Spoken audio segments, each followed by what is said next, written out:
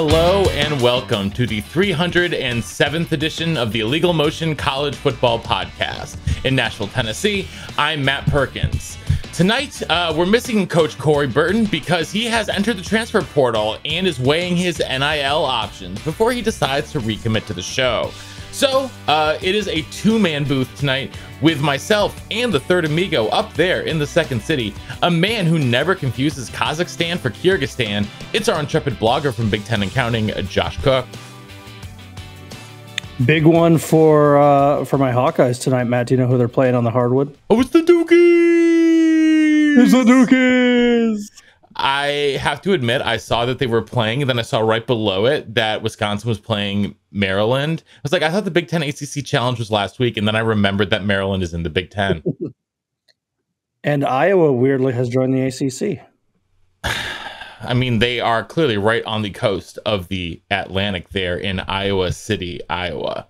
So we have plenty to get into this evening. But before we hop into back on the coaching carousel, I should say, talk about a little transfer portal action, Army, Navy, and more. Want to remind everyone that we are presented by betonline.ag. They continue to be your number one source for all of the online wagering things that you need. NFL, NBA, college football, you name it, they've got it over at betonline.ag. Head on over to the website or use your mobile device to sign up today and receive a 50% welcome bonus on your first deposit with our promo code BELIEVE. That's BLEAV. Just read the hat, baby. Just read the hat. BELIEVE. And on your first deposit, you will get a 50% welcome bonus over at betonline.ag. BetOnline, where the game starts. And of course, we are part of the Mike Farrell Sports.com network and the Arena Group. All right, Josh. Coaching Carousel has all it's done is speed up since we were here last week. The big news that everyone's talking about is Deion Sanders to Colorado. This doesn't seem like a natural fit, Josh. Obviously, Coach Prime has spent his short collegiate coaching career in Mississippi. He is originally from the Southeast. He has spent most of his life in the Southeast. No Pac-12 or Big 12 experience for that matter when he was in college. Colorado was a Big 8 power, I should say. So it's been a minute. There's been a whole lot of... There's been a whole lot of... What's that, Josh? You're not counting his time with the 49ers as Pac-12 experience? No, I mean, that's Bay Area, but I don't think Candlestick is anywhere near Stanford or Cal play, unfortunately. Josh, this was a peculiar hire to me. They seem to have thrown a bunch of cash at him that they don't even have. The AD went out and has already said, yeah, we don't have the money yet. This seems like a giant house of cards that's destined to fail, but I do see the upside. But before I go on a tirade, Josh, I want to cede the floor to you. Well, I mean, the money issue aside, that's just a fancy way of the school basically said, yeah, there's going to be a special expenditure for the students in what they're going to have to pay to get tickets. I think it is a low risk, high reward hire for both people. As much as Prime loved to talk about SWAC and historically black colleges and universities, he always wanted one of those big time jobs. And Colorado counts as a decently sized job. It's a Big 12 job or Pac-12 job. If he does well there, other power conference schools are going to come calling. So I think for him, it's a stepping stone to bigger things. And if he does horribly, everyone will say, well, it's Colorado. It's Colorado. They're terrible. And for Colorado's perspective, they were 1-11. They have been one of the worst Power 5 teams for really the last several years. So if Prime succeeds, they're in a better foundation going forward. And if he fails, it's too bad. It was a SWAC coach. Why'd we hire him? Yeah, I mean, for me, it's a big swing from an athletic department that I guess is just trying to make noise. I mean, they've got some great coaches that are coming in there. I mean, they've got Sean Lewis as an offensive coordinator, who's the head coach at Kent State, who really knows offense. You know, they're going to get some great talent. They've already had tons of guys commit, so they have offers. You know, they're going to be hitting the portal like it's no one's business. You saw his opening speech, which I think was a lot of the headlines are actually taken a bit out of context. He didn't tell everyone to get in the portal. He said basically get in the portal if you don't want to come in and work, like, which is what every single coach is going to say, right? That's like kind of the thing that they say in this day and age. That doesn't really get to me. I see the upside of this hire. I just don't see him lasting more. None of what he said really got to me, honestly. Yeah, but I saw people like getting their panties in a bunch about he's told everyone to get in the portal, blah blah blah. It was like, no, that's actually not really said. You just read the headline. You didn't actually like take 3 minutes and actually listen to what he said. To be fair, based on how Colorado looked last year, everyone joining the transfer portal might actually be a good thing. Yeah, most of them, at least. That's for darn sure. I think there's no way he's there in 3 years, no matter what. If he has success, he's gone to the SEC. If he fails, they'll cut bait and run. Like this is a very short-term solution for a Colorado program that has, I think, bigger issues in the long term without a proper conference home. Well, I think the talk coming out of some of their new leadership at the university, they're all trying to adjust that. They're trying to adjust some of their very stingent standards for athletes, trying to relax things to be a little bit more competitive with it. And if it works out and Prime's only there for 3 years before bolting, it just raises the floor and it raises who Colorado could hire for their next coach. So, as it being a low risk, high reward hire, I'm inclined to give it a solid B. Yeah, I give it a B as well, like somewhere between like a B and a B minus. I don't have any issue with it because they're Colorado. If let's say, I mean, Stanford would never do this, but let's say a UCLA had done this, right? I think that is a much bigger risk reward situation there for a UCLA, which has more of an established brand. I understand why a Blue Blood wasn't going to take a chance on him. I understand why an Auburn wasn't going to take a chance on him, even if they're not a Blue Blood. They somehow think that Hugh Freeze is a better choice. I don't agree with that. But I think the one thing that could impact Prime's general hope for his trajectory is he's got a little bit of PJ Fleckitis in him, where you're hiring a spokesman and a rah-rah guy who has great slogans and definitely brings a lot of eyeballs. But, Minnesota's changed their jerseys. They have row the boat on all their stuff. And let's be honest, Alabama ain't going to have row the boat on their jerseys. No. Prime talked about SWAC. He had clothing made up that said SWAC. Any slogan that he's going to use, the Michigans, Ohio States, Alabamas, Georgias, Tennessees of the world, they're not putting that crap on their field. So Prime is always going to have a little bit of a, limited roster of who would hire him. If the funds had worked, we talked about Georgia Tech last week, so we're not going to relitigate all the financial issue, but I think if they had the funds, Prime in Atlanta with Georgia Tech made a lot of sense. Yes, but I don't think Prime is interested in the academic side whatsoever. And at Georgia Tech, you have to be. You don't have a choice at Georgia Tech. That's why an Auburn makes a lot more sense.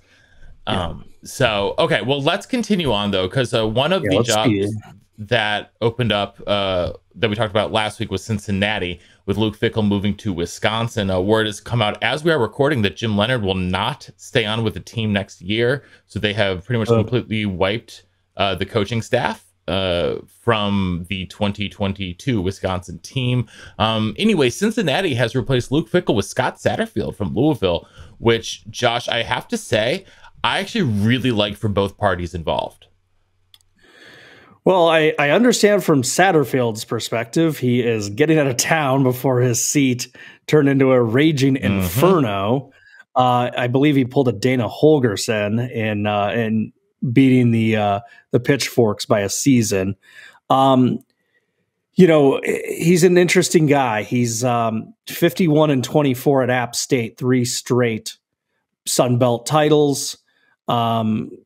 Got them to 4 straight bowl games. They won 3 of those bowl games. They were flirting with rankings each year. He went 38-10 in conference. He was a can't miss hire by Louisville.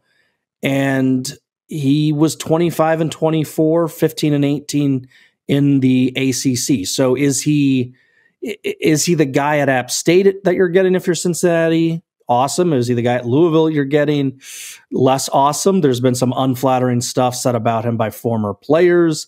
A parent said that Scott Satterfield basically never talked to his kid 4 years on campus there. So there are some question marks by it. I'll be honest, I caught a lot of Louisville football this season because I had Satterfield getting canned. And I was curious what they looked like. And there were times where they looked like a top 25 team, and there were times where he looked absolutely clueless on the field. I am curious why you like the hire so much. I was inclined to give it a C at the best. No, I've got it as a solid B because I think that Satterfield still has a little bit something about him. He was actually getting some juice on the recruiting trail at Louisville. I think he was dealt a worse hand than some people thought at Louisville. I think that situation was worse. It was more rotten from the inside than he was given credit for. You know, they've had some great wins and some terrible losses. Yes, he's very Jekyll and Hyde. Absolutely. That team, when Malik Cunningham was on, like that team looked incredible. I like this move because I think that Cincinnati's moving into the Power 5 next, not for the 23 season, but for the 24 season. And he's now a guy who's coached at both levels and, he's won at both levels. Like, it's not like he's a complete failure at Louisville. And so for me, one of the things that I really like about this hire for Cincinnati is you got a guy who has won at both the Group of 5 level and the Power 5 level, obviously to a lesser extent at Louisville, but he has experience and he knows how to recruit. He pulled 5-star Ruben Owens to Louisville for the 2023 cycle, or 24th cycle, I should say.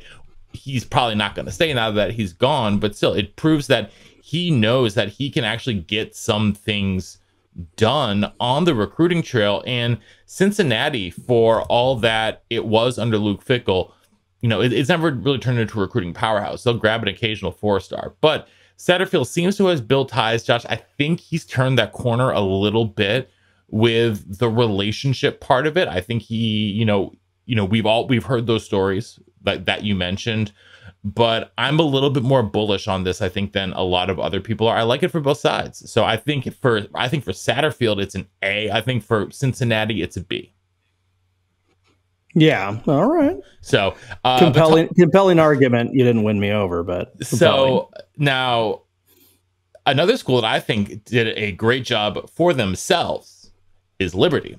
They got Jamey Chadwell. We all know he can coach. He is the architect of Coastal Carolina and their 3-year dominant run over the last 3 years. One of the best teams in the belt.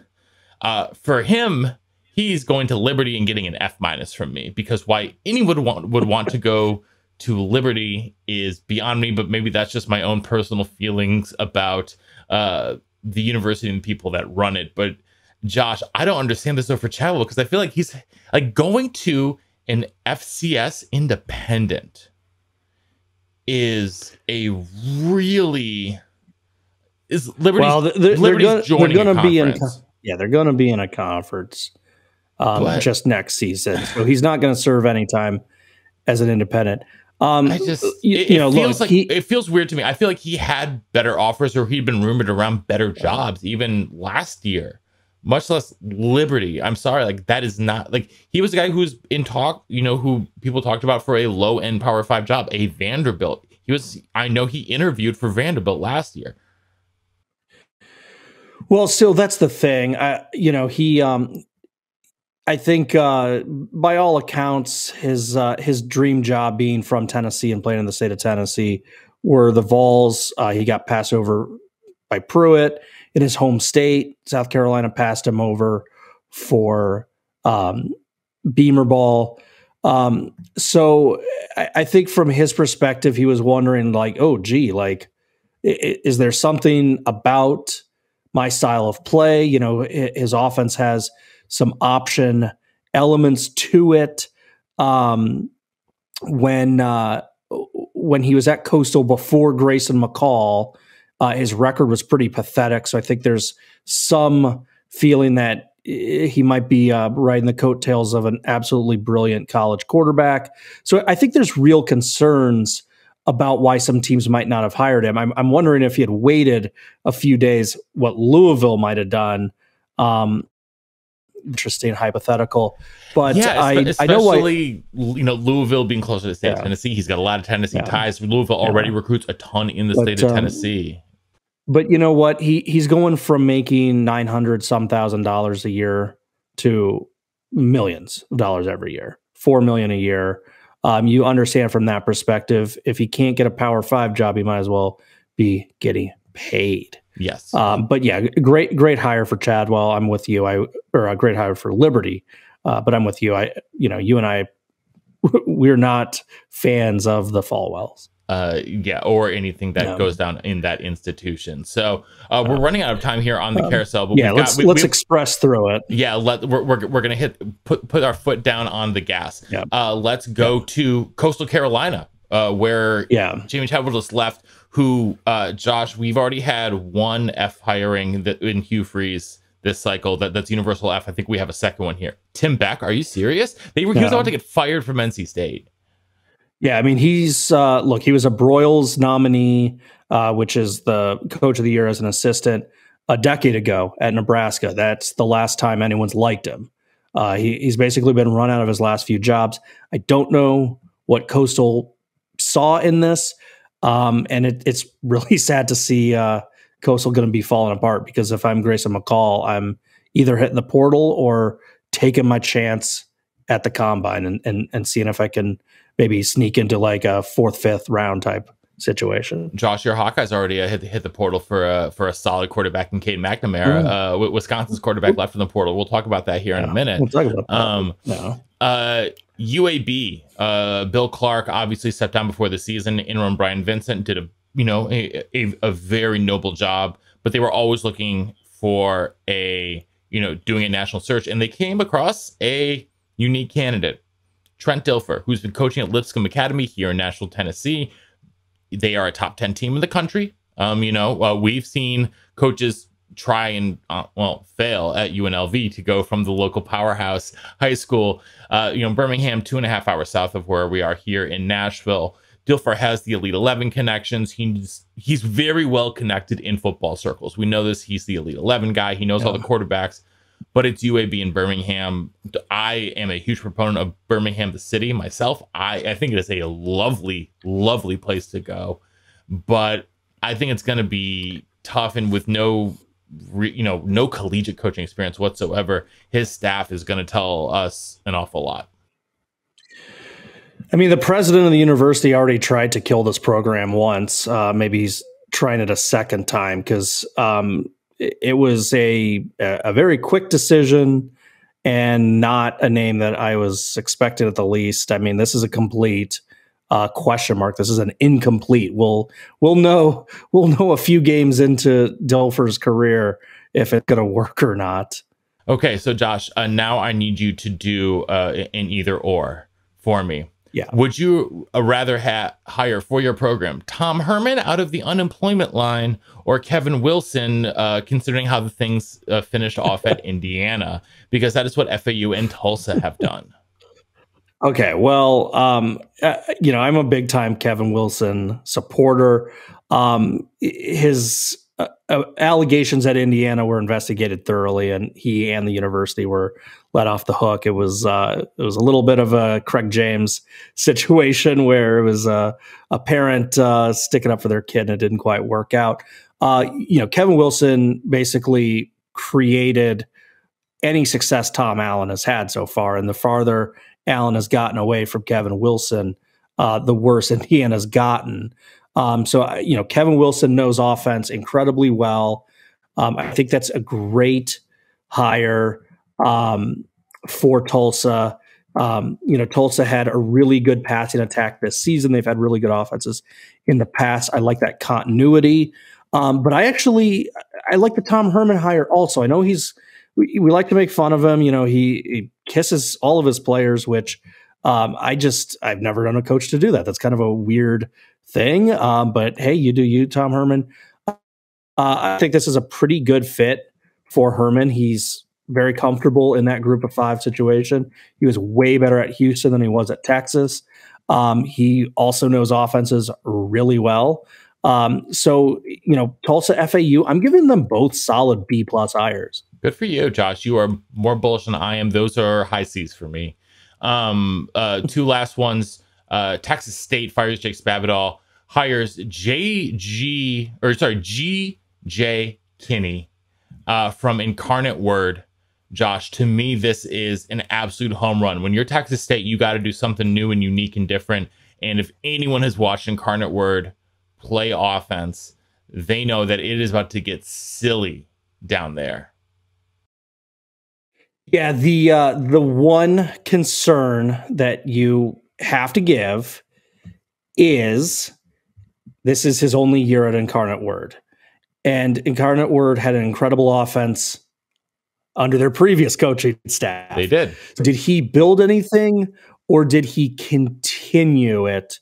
That's tough to know. He does have some other nice stops on his career. He's been at SMU, Arkansas. He was in the NFL for a moment. And then finally, 2020 got his first offensive coordinatorship at Hawaii for 1 year, then UCF for 1 year, then Incarnate Word. So, you're Texas State. You're not going to have a huge pool to pick from. I think they did pretty good, all things considered. You gave it an A. I'm giving it a B+, A- range, just because he's only had 1 year head coach experience. But there's really no reason Texas State can't be more successful at football. There's no reason they can't be like North Texas.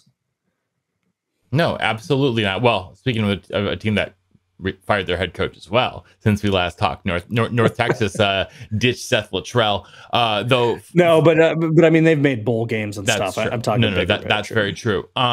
Finally, Jeff Scott had been ditched at South Florida. He's replaced by Alex Golish, the offensive coordinator for Tennessee. For me, this is an incomplete. Golish, I mean, I don't even know how much that offense was his. I mean, with Heupel running the show. I will say, though, with Jeff Scott being fired and seeing how things went in year one for Venables and Elliott, I can safely say that Dabo Swinney might have the worst coaching tree of all time. Yeah, I mean, it's absolutely awful, his coaching tree. So Alex Golish, we know him from Tennessee, offensive coordinator.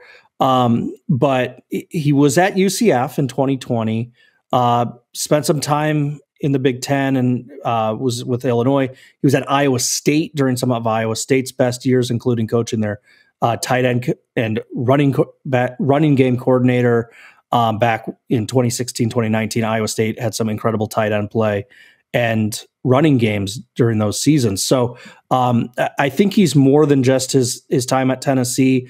I'm pretty intrigued by the hire. South Florida is at about as far rock bottom as you can get. They are getting a coach that is just 38 years old. If it works out, this could be a really great hire for South Florida. The thing that I'm curious about is, Matt, he was born in Moscow, Russia. Do you think he's the first coach born in the Soviet Union to be a head football coach? Well, if he's 38, then yeah, he would have been born in the Soviet Union.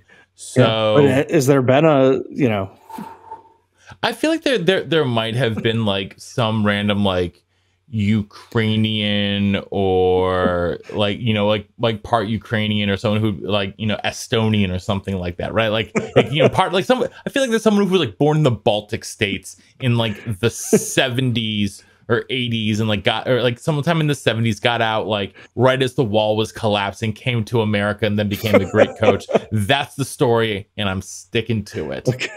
All right. Well, I'm gonna just assume he's the first. All right. So just one other firing, Marcus Arroyo out at UNLV since we last spoke. Don't know who's going to replace him yet. Rumors of Ed Orgeron, which would be an awful idea. They realized that Ed Orgeron was a dumb thing. They hired somebody. I saw it earlier today. Oh gosh, even since I put together our rundown, it's changed in the last 2 hours.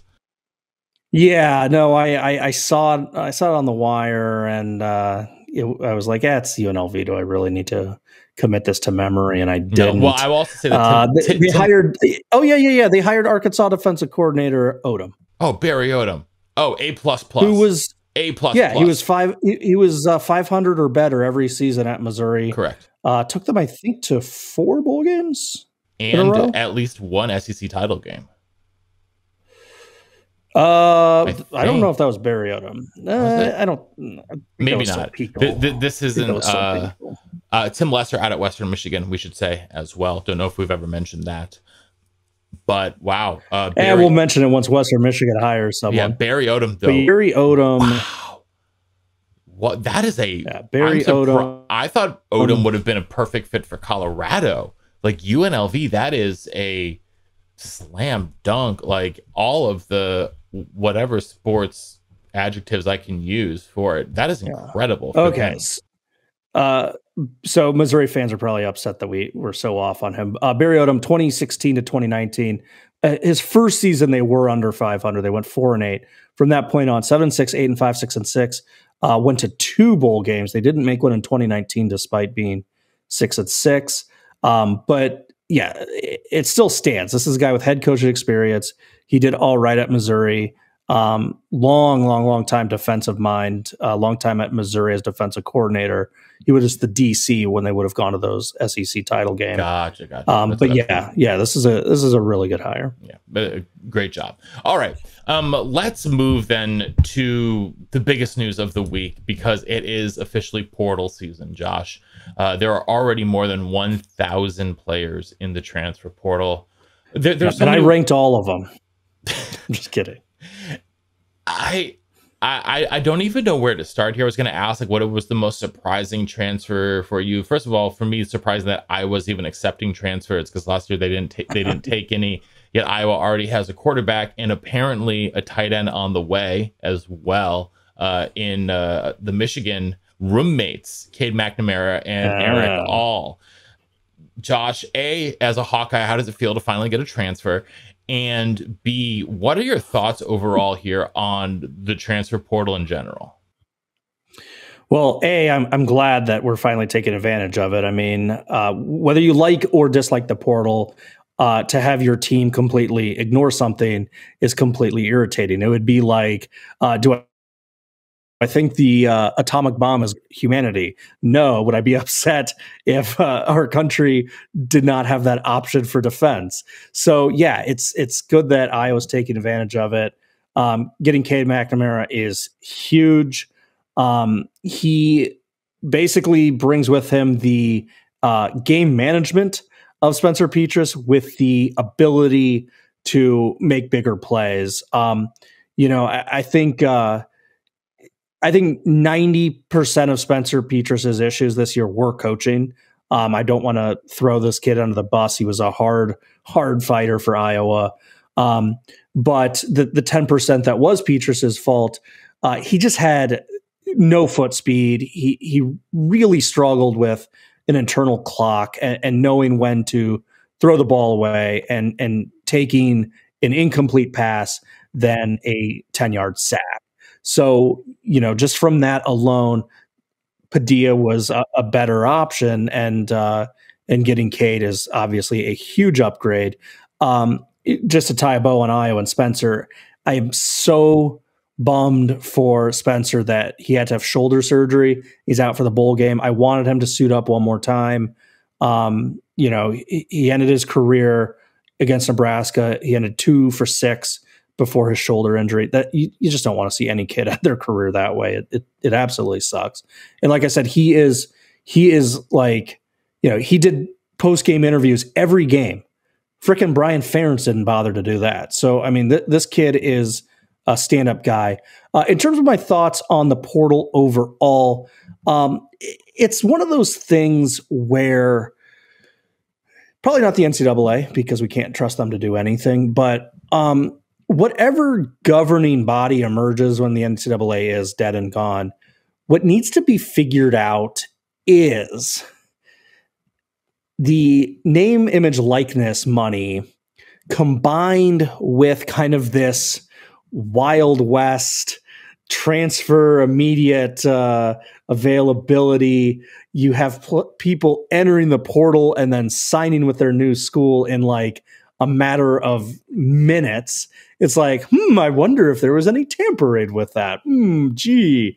When you have players like JT Daniels who have essentially become rentals, and he's on his 4th school now, it just makes it very weird. So, I don't want to destroy player empowerment and say, oh, let's go back to the old days where you have to sit out a season. And I'm not saying, hey, let's remove name, image, likeness, and you're paid in your classwork because you get a free education. No, I like the portal and I like NIL. The two of them combined needs a little bit of some framework and some guidelines. And it's something that we should probably think about and be more articulate about over the summer. And definitely people way smarter than us should also probably be thinking about, because you do get some very weird situations where people are in the portal for literally minutes. And it's like, oh, okay. Yeah. Okay. So Josh, I'm going to give you a list of quarterbacks who have entered the transfer portal. You are going to, I want you to rank these guys of who you would want the most to who you would want the least. Okay. Okay. Are you ready? So I gotta say, I want Cade the most, right? I'm taking Cade out of the equation for this, for the purposes. So these are people unsigned. These are people unsigned. That is correct. Okay. Yeah. So I'm going to start with my very own Graham Mertz from the University of Wisconsin. Oh. We have Drew Pine from Notre Dame. We have Keaton Slovis from Pitt, and before that, USC. We have Brennan Armstrong from Virginia. We have Jeff Sims from Georgia Tech. We have Hudson Card from Ding. I want Brennan Armstrong. He gets a ding. Hudson Card from Texas, DJ Uiagalelei from Clemson, and Devin Leary from NC State. Ding, ding, ding, ding, ding, ding, ding, ding, ding. The bell's going crazy. Devin Leary is clearly the best of this bunch. Okay, interesting. Give me your argument. Well, so, obviously he was banged up this year, and very much. He had Tim Beck serving as an anchor around him. But his body of work speaks for itself. He was incredible last year. Coming into this season, he's the reason why you, Matt, were incredibly high on NC State. You had them, I think, winning the national title. You said that they were going to not even do the playoffs because NC State was going to be that good. I did have them in the playoffs. To be fair, I did have them in my official. They were in the playoff for me. And I was very high on NC State as well. I was not as high as you, but I was also high on them. I think he has. It's such a cliche to say he's the whole package, but he really does. He can make NFL level throws. He's got really good arm strength, and he is just fleet of foot enough, just athletic enough to get out of trouble. But also when things open up, we've seen him make 10-yard scrambles before. I think a decent comp is.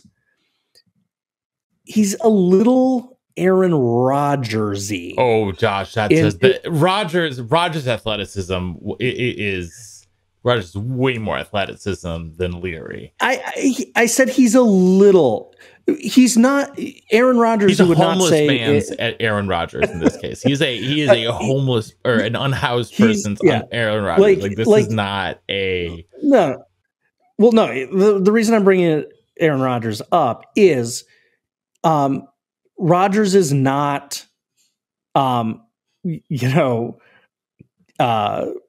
am I Patrick Mahomes? I was completely brain farting there. Mahomes it can run way faster than Aaron Rodgers could dream about running. And, Patrick Mahomes can flip it with his offhand and have it go 80 yards. Like he's an out of the world specimen. And then on the other end of the line, you got, Drew Bledsoe, who's a statue. And you and I both love Drew Bledsoe. We have a soft spot for Bledsoe. And so Rodgers to me is kind of in the middle in is in that he's got what you like about NFL arms plus a little bit of athleticism. So he's living in the Aaron Rodgers block of these extremes of the statue versus the crazy runner. That's the only reason I did Aaron Rodgers. But I really like Devin Leary. Okay, for me, Brennan Armstrong. So let me make the case. Let me make the worst case. New coach. And the terrible offensive coordinator. See, you need to let me make the case then for Brennan Armstrong, because I also very much like Devin Leary, as you mentioned. NC State was my preseason pick to be sort of like the fourth team that everyone was rotating out to be in the playoff. And I love that team. I love that defense. And I love Leary a lot. He got banged up. Offensive line wasn't quite as good this year without Ike Ekwonu. So if I am a plug and play, if I need a plug and play quarterback, that also probably means my offensive line ain't that great, which means, guess what? They're going to have to do a little bit of running around and may have to shed some guys off of them. Well, who better to do that than the quarterback from Virginia, who just a season ago threw for 4,400 yards, ran for another 250 and 9 scores, like 5,400 total yards of offense, 40 plus touchdowns. Like, he can do it all. Give me Brennan Armstrong. He might go to Wisconsin. He might find that argument compelling. However, I think where we probably are all expecting him to go, and anyone who follows college football is probably expecting him to go to Pittsburgh, because his offensive coordinator from last year, when he put up all those monster stats, is on Narduzzi's staff. And as you mentioned, the oft injured Keaton Slovis is out. One other name to keep an eye on for Armstrong, I know, is Notre Dame. Notre Dame is very much actually in on both of those two guys. Illinois is said to have been putting the full court press on Leary. Going to be just really interesting to see all of the fallout from this as we continue. Okay, let's move into looking at our brackets. Well, I was just going to say, Matt, were there any other players? I know we're running a pinch long, but were there any other players that caught your eye? Too many. I mean, there were 11 Alabamians. The fact that there were Alabama. It's always interesting when you see a team going into the playoff that has multiple guys going into the portal in Michigan. Now, obviously, all those guys were injured out for the rest of the season. So there is something there. They know they want to continue to play football, but still entering the portal when your team is about to be going to the college football playoff, right? As the 2 seed, that's a little bit that caught my eye a little bit. Anything catch yours? At risk of sounding like a homer, Arlen Bruce, the fourth, leaving Iowa. He's a local kid from Ankeny High School. I think he has the potential to be a very, very good wide receiver for anyone that picks him up. So I think Justin that one Jacobs is a bigger loss for the Hawks than him. Linebackers are our deepest position. He was never going to see the field at Iowa. So, but also the linebacker McCullough from Indiana is another guy who is an absolute beast of an athlete. And he's got a little brother who is a senior in high school right now and a 4-star safety, who people are talking about the two of them being kind of a package deal, one through the portal and one as a true freshman. So the McCullough brothers from the state of Indiana to keep an eye out on. Yeah. Are there any names you think will withdraw?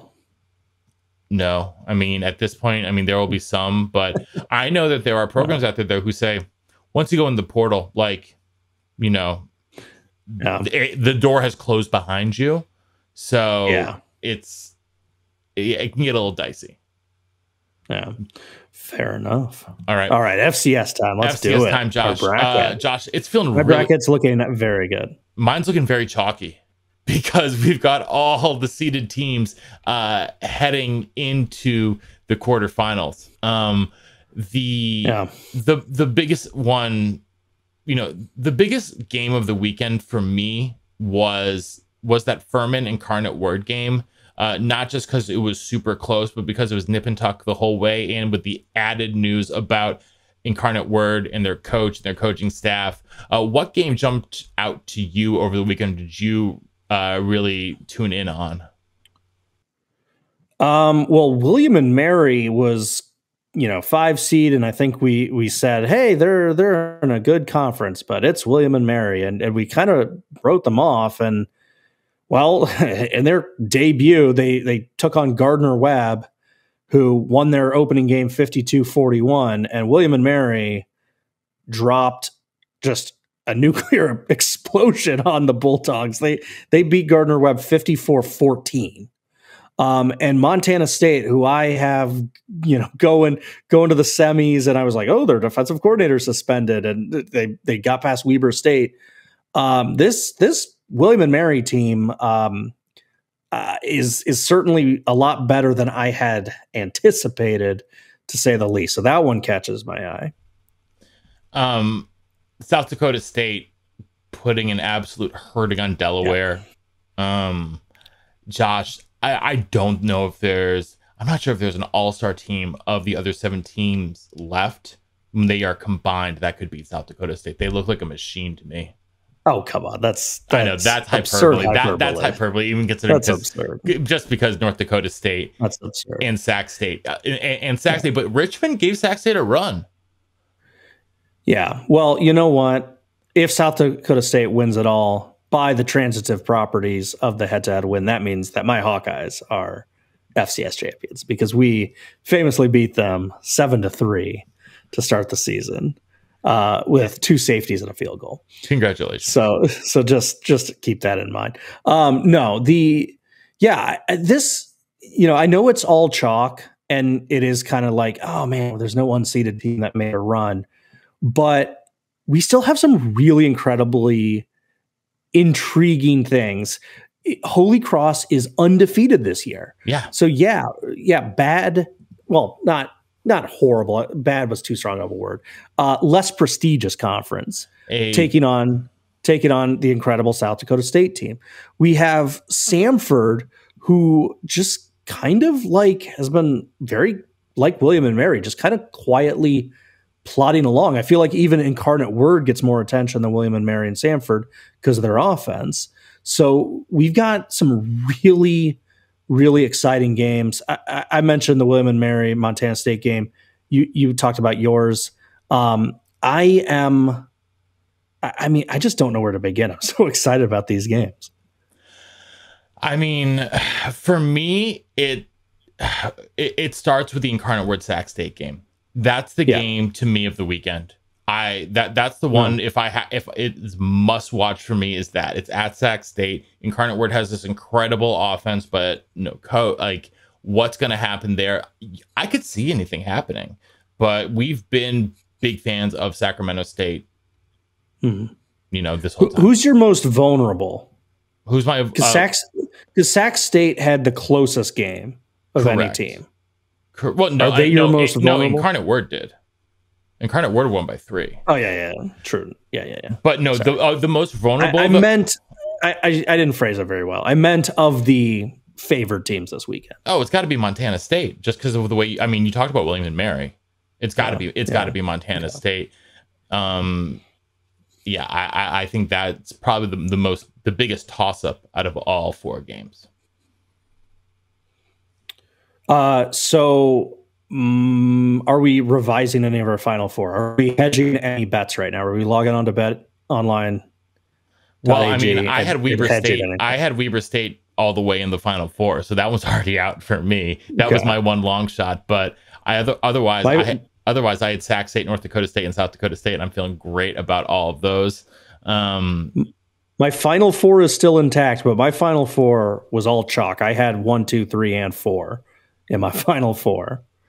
Yeah, I mean, I had 1, 2, 3, and unseeded. So, you know what? Yeah. I think that, I mean, Samford, North Dakota State is just going to be interesting for two very different styles of football this weekend. Can the Crusaders of Holy Cross keep their miracle season going?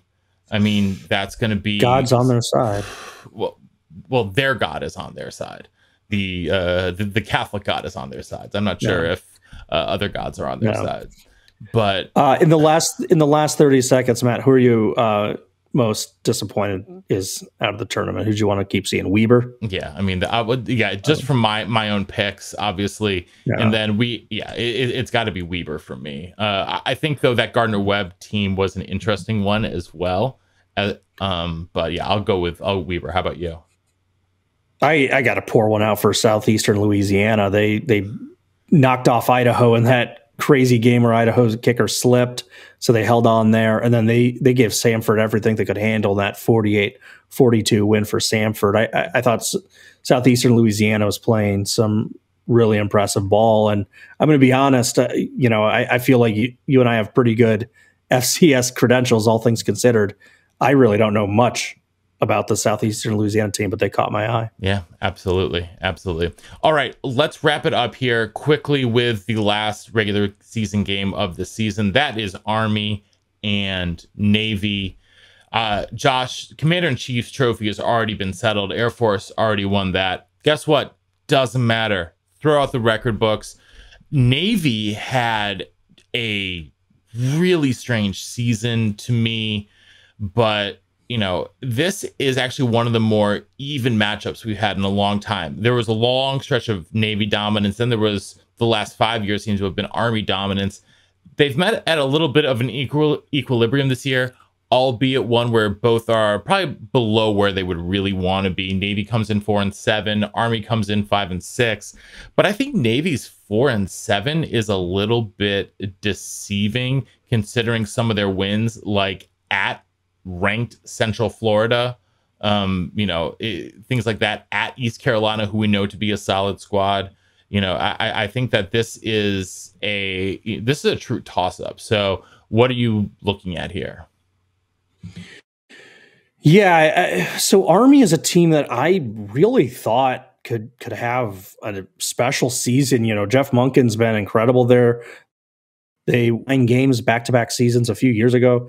The end of the season in the polls, and you look at some of their losses, overtime to a really good Texas San Antonio team. They lost by just 6 points to their secondary arch rival Air Force, and then Troy, they lost by just a single point. So San Antonio won their conference. Troy won their conference. Coastal was in their conference title game. Wake Forest, when Wake was full health.